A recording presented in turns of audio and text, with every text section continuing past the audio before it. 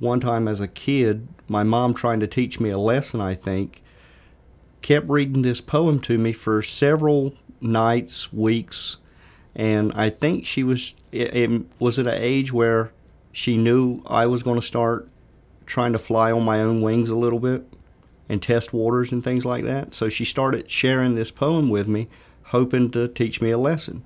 And the poem that she shared with me over and over again until I finally learned it was a poem by Will S. Adkins, and it's called If I Only Was de Feller.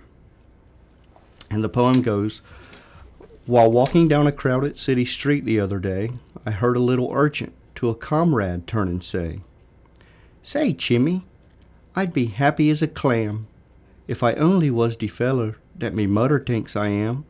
She thinks I am a wonder, and she knows her little lad would never mixed with nothing that was ugly, mean, or bad. Oh, a what a times I sit and think how nice 'twould be, gee whiz, if a fellow was de fellow that his mudder thinks he is."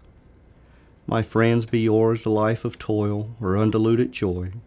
You can learn a wholesome lesson from that small untutored boy. Don't aim to be an earthly saint with eyes set on a star. Just try to be the fellow that your mother thinks you are.